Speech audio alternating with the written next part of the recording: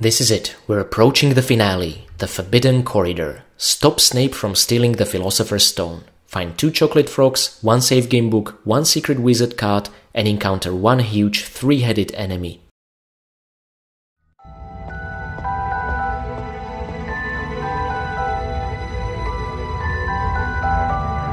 Hermione, Ron and Harry researched the secret of the Philosopher's Stone. It could produce the elixir of life, a potion that would make anyone immortal. No wonder someone's trying to get it.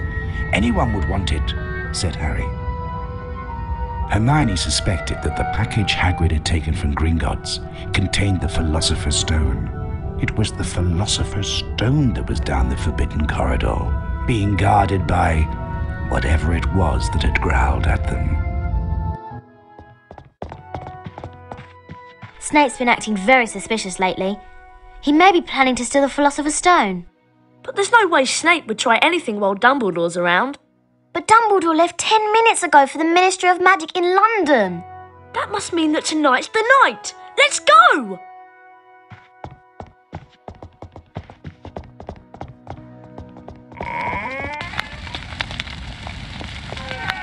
What about Filch? He's always watching the Forbidden Corridor. We'll just have to take our chances then.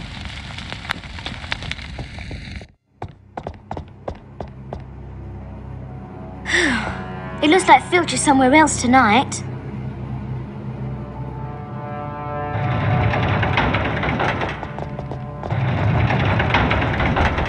Come on, let's go! No, I don't want to go. I want to get out. I want to get out! Let me out! Ah! Hello and welcome everyone to Let's Play Harry Potter and the Philosopher's Stone. This is August 115 speaking, and whose bright idea was it to close our only escape route behind us? I truly do not know. I'm gonna put the blame on Hermione. She seemed like she knows exactly what she's doing. Happy 23rd December everyone. Now tomorrow is the best day of the year. Well, that's not true. For some countries you celebrate Christmas on 25th, not 24th. And yeah. Others don't celebrate Christmas as a whole, but maybe Hanukkah, Ramadan, other holidays. I hope you're having an absolutely fantastic time. And that whilst I'm looking specifically for Christmas, these videos help you cozy up to your holiday, whatever it might be, or in case you're not even celebrating a holiday, just having a lovely end to the year. And there we go, we have, my friends, collected the final Witches and Wizards card, Roderick Plumpton, if I'm not mistaken. Now this guy... Roderick Plumpton, 1889 to 1987. Seeker for England Quidditch team. Holds British record for fastest capture of snitch during game, 3.5 seconds. I'm curious if maybe we've beaten his record when we played the first match against Slytherin. I'm gonna go back, check, and put the result on the screen. We need to know the truth. We need to know if we were better than Roderick Plumpton. We probably were not. It probably took us more than 5 seconds, but still I want to see how close we got. So all that remains is the final card. Now we have the beans, we have the cards, we have the attitude, we have the power. All we need is to defeat he who must not be named. But why? I thought we're trying to stop Snape, you know? Anywho, let's take our final item here, the save game book. And there we go. And just in case you get lost in this linear corridor, you get a helpful reminder. This way, Harry! See, oh, I'm so glad you told me, Ron. I would have gotten lost. I mean, just looks completely different, one end to the other. And this is where we'll put our flute that we got from Hagrid to practice. I think this is where the growling has been coming from. No, that's just me. Hear that? That's my stomach. I don't think we should go in there. But we've got to stop Snape. Go on, Harry. We're right behind you.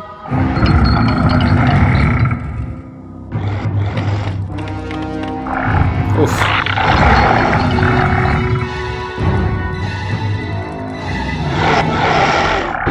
Only Hagrid would call this Mr. Fluffy. I'll try the flute. That might put Fluffy to sleep for a while. Harry's 11th line. Okay, so when I was a kid, I was absolutely terrified of dogs, and this might be why. To this day, I'm just uneasy when I'm next to dogs. I'm always expecting the wolf instincts to take over and they're jumping at my throat. Could be Fluffy's the reason. Now, you cannot cast spells, you cannot even jump, and if you look back and press forward, Harry will move back and the other way around, which is odd. So all we can do here is play the flute via the casting key, whether that's left mouse button or the alt key on your keyboard. Unfortunately, if we're away from Fluffy, Harry essentially plays like I play on the guitar after 7 years. It's terrible. You need to get closer Fluffy's ears to pick up on it, and it's turning into beautiful melody. Now, there are 3 different heads, and each takes a different amount of time to put to sleep. There's the one that takes the longest, and then there's sort of the medium one. Now, I'm not entirely sure which one of these 2 takes longer. Let's put the middle one to sleep, because they take exactly the same amount of time to awake.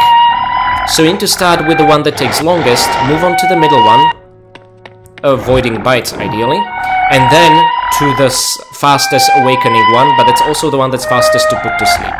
When you see them opening their mouth, you need to move back, otherwise you're gonna get bitten. And that's it.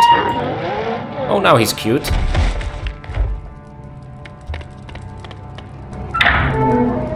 You want to go first, Hermione? No, I don't. Right. See you in a minute. I hope. Nice knowing you, Ron. It's okay! It's a soft landing! You can jump!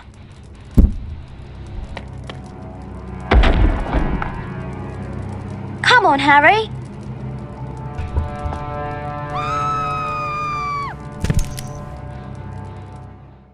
The Devil's Snare. Stop Snape from stealing the Philosopher's Stone. Encounter 7 enemies.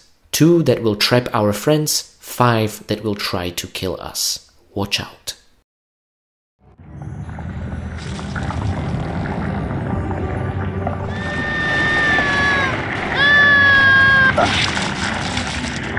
I know what this is.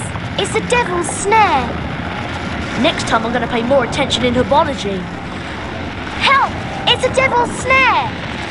Try not to get too close to those Incendio! Yep, Ron, I'm gonna stop you right there. Let me do my magic, okay? You're not helping. Okay. Now, unfortunately, you cannot aim freely. You can only sidestep, and that determines the target that Harry will choose, which is tricky if you never want to get hit. Okay, Ron is free, not that he deserves it, the doofus. Oh, no. Stay away, stay away. Oof. Ah, there we go. No damage taken. Nice. Thanks, Harry. That was close, Harry. This way, Harry. I'm starting to get the feeling my name might be Harry, but I'm not sure. Will you guys let me know? That's it, we're halfway through. The Winged Keys. Catch the Winged Key. Watch out for 5 swarms of enemies that will pursue you relentlessly. Ah, my favorite challenge. Here we go. You have to catch the key, Harry. Time to put your Quidditch skills to practice. Oh, watch and learn. Good luck, Harry. Now, there's no hitting our friends and then making ouch sounds or anything like that, unfortunately. Now, there are 5 swarms of these smaller winged keys, and I'm gonna do my absolute best to avoid them because, as I said, I don't want to take any damage. It's an arbitrary challenge I created for myself, which is gonna make this leagues more difficult, but what can you do? Especially since these things have a habit of getting in the way. So close, no, I have to repeat this.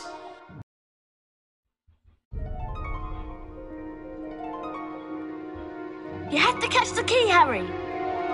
Time to put your Quidditch skills to practice. Up!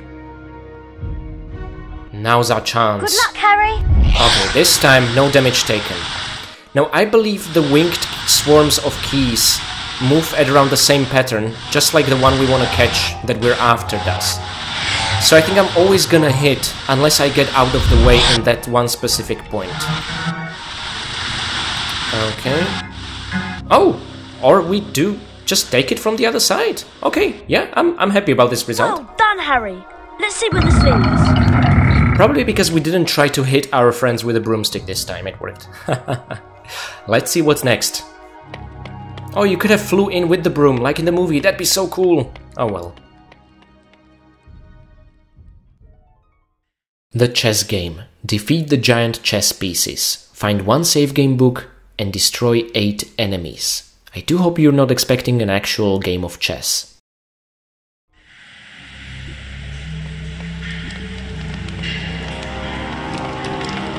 The next puzzle is a gigantic chessboard. Ron's gone through to play. I hope he's alright. Yeah, knowing Ron, he probably isn't the doofus. Now, there is a save game book over here, but I would recommend you first going through cutscene and then returning back here and saving the game, just so you don't have to rewatch the cutscene each time you want to try this challenge over and over and over, because it takes a while to figure out for the first time. But if you want to watch the guide, then feel free to stick around, save, and do essentially how I do it, or figure out your own way. But what I'm going to show you is my favorite one. Oh, Ron, are you alright? I've defeated most of the pieces, but I've been hurt. It's up to you now, Harry. Harry, you have to be careful and avoid the pieces. They all move one square at a time. You'll have to make the pieces fight each other in order to get across safely. Walk onto the board, Harry, to start the game. Do be careful. Thank you, I will be. Now, if you bump into Hermione again, she'll just repeat walk onto the board, nothing new. Ron has nothing to say, and if you haven't already, after the cutscene I recommend picking up the save game book, because you will then not have to rewatch the cutscene every single time you reload, in case you do want to take a stab at figuring this puzzle out on your own. It's a lot of fun, I recommend doing it. Only problem I have with this puzzle is that it has absolutely nothing to do with chess except for its set dressing, which, if you know even the basic rules of chess, can be incredibly misleading, so let me explain it.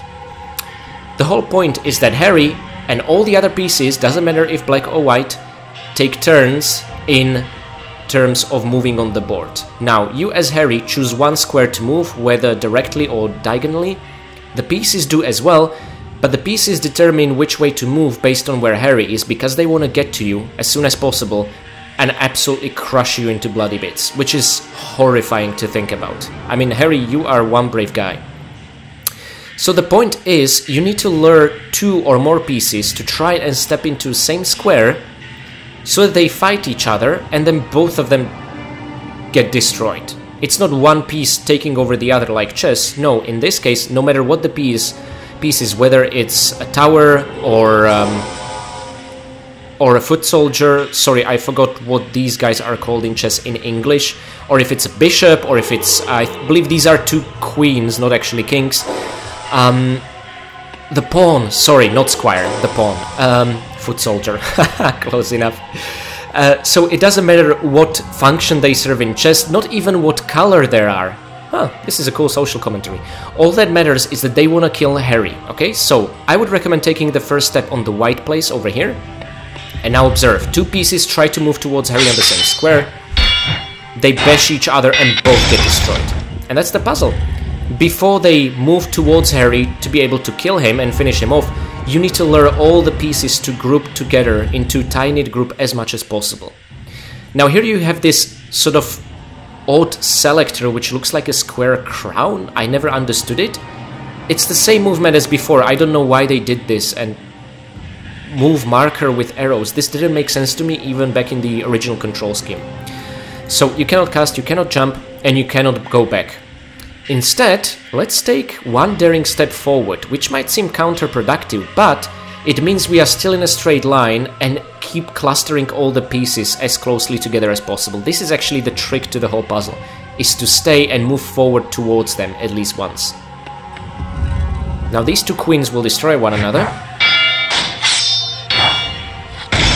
And bishops, the tower, and also the pawn are closer than ever before. Now the problem with moving 1 square forward is that the black bishop would absolutely slaughter us. Okay, Devious! Don't move! The bishop!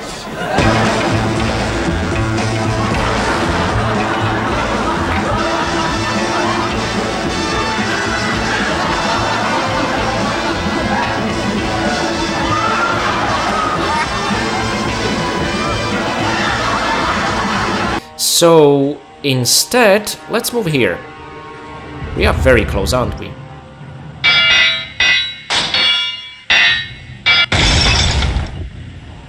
Okay, now both white tower and black bishop move diagonally, but essentially all you can do at this point is move to this space, meaning the tower will want to step here, but also the black bishop. And we have won, and somehow we are even closest to the door than we've ever been. I don't know, I find this way extremely satisfying.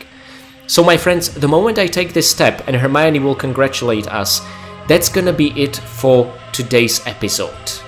The final episode will be released tomorrow on Christmas Day, or whatever it is you're celebrating, on December 24th, and I hope you will enjoy it. We actually have one more challenge to do before the final showdown with Snape, ? However, that one challenge is contained in the same level as is the final showdown, and I don't want to split the levels. I want to maintain the original developer's vision.